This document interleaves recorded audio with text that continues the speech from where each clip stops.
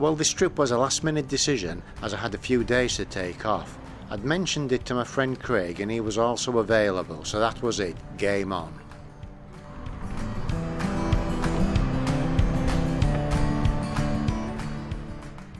Starting from Drumnadrochit, this was going to be a 3-day ride around the Black Isle and surrounding area. It had been on my mind for some time, and as although the Highlands are amazing, the Black Isle has its own character and charm.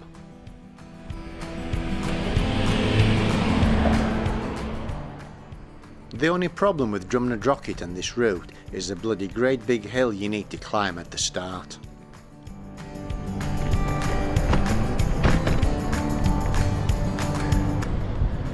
I bloody hate this road.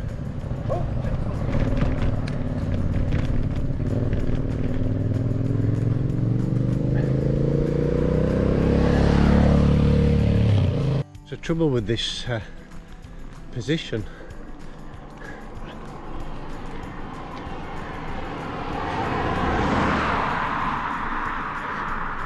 Drumnadrochit's a lovely place to start from, but the problem is you can either go down the lock side, and I wouldn't advise anybody to cycle that road, or you got this choice. You're going to start your day with a bloody great big hill. It's a total pain in the arse.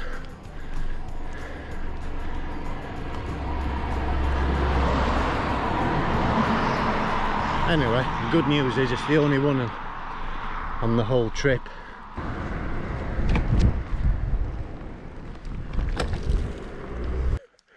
I thought you had long COVID anyway, you tosser. I have. How do you know I'm not in a lot of pain? I am following you. Now you might remember Craig from one of my previous videos. He's got long COVID. Previously he was competing in fell races and getting pretty good results. So although his competition days are over, his reduced fitness level is still better than my best performance, which is pretty annoying. Luckily for us, after the horrible climb we enjoyed a lovely, nice and easy ride.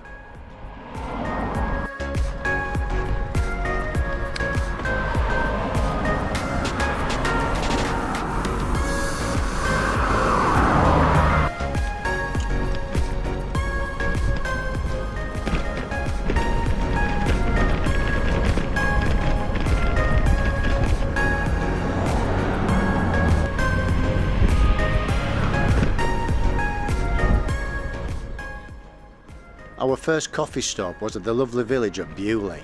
Its name's thought to have come from Mary Queen of Scots when she visited in 1564 and commented, "C'est un beau lieu," which means it's a beautiful place.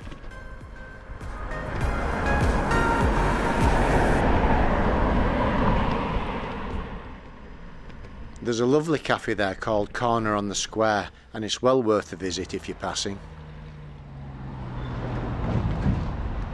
Time for coffee.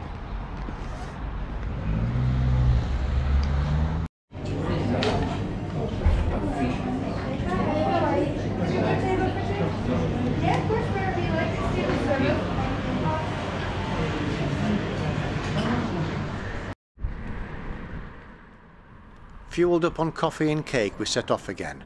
The weather was good and we were loving the riding.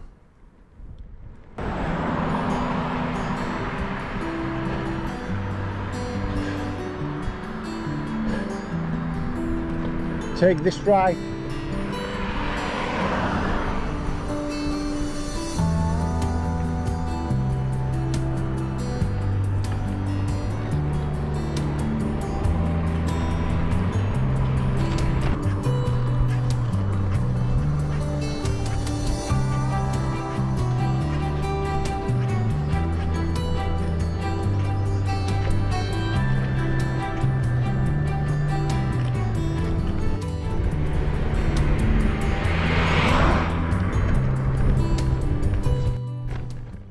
We then jumped onto the NCR1, which would keep us away from traffic and take us through Dingwall all the way to Alness.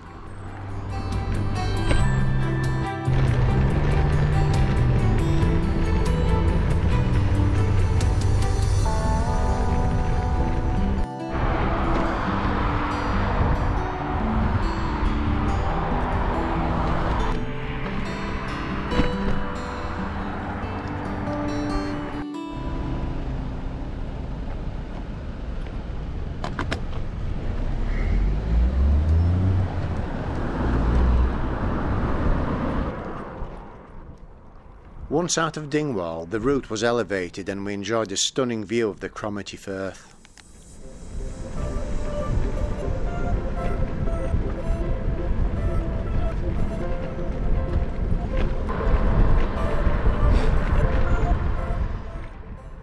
And then our second coffee stop came into view.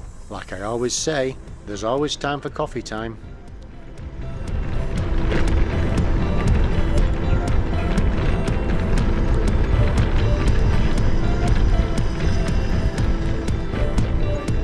Yeah.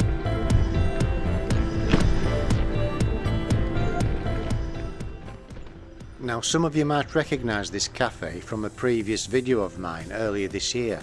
The Highland Farm Cafe is a cycle-friendly eco-cafe overlooking the Cromarty Firth. There's electric car and e-bike charging available on site, as well as a proper stand to park a number of cycles in. The coffee, food and staff are great, and if the weather's nice, there's an excellent outside seating area.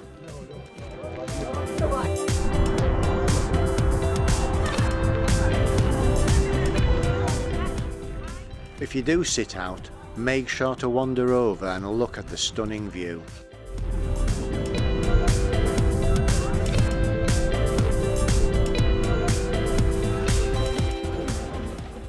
Once we'd eaten and Craig had finished faffing around with his gears, we set off again.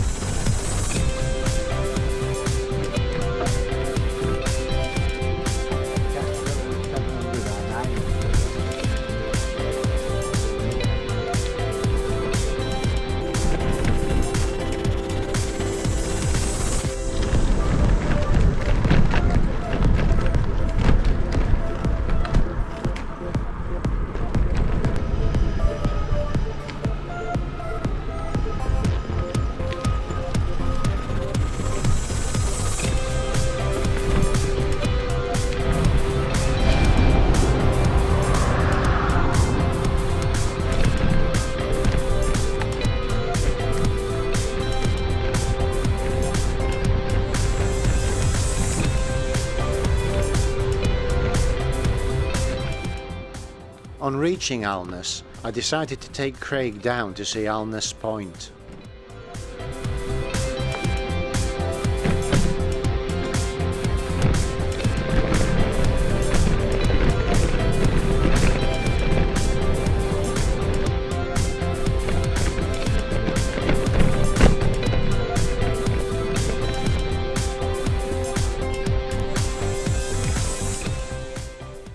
Now during World War II, Alness Point was an RAF training base for Catalina amphibian aircraft and Sunderland seaplanes.